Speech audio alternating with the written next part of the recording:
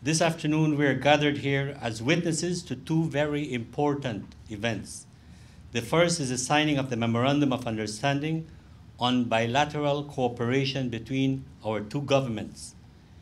In this regard, the government of Taiwan has been a most vigorous, dependable, and committed partner in Belize and in Belize's development.